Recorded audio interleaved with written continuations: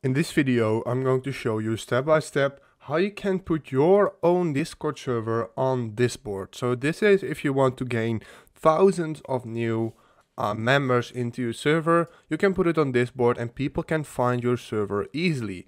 So the first thing you want to do, go to disboard.org and go to discord.com and log into your account, and this will be the server I'm going to use. Then once you're on disboard.org, hit login in the top right corner, and now we're going to log into our account.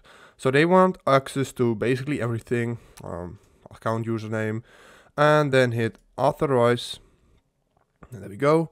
And now we've authorized it, and this is how it looks in Disboard. So now we can hit add new server and select our server, and now we can basically set a name and tags and all that stuff. So the language will be English. Category, what is the category?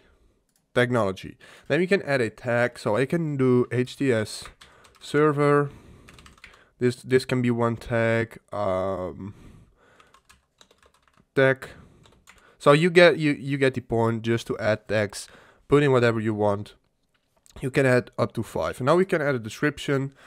I would say just add a good description about your Discord server. For me, it's just an example. I'm going to put in example right here.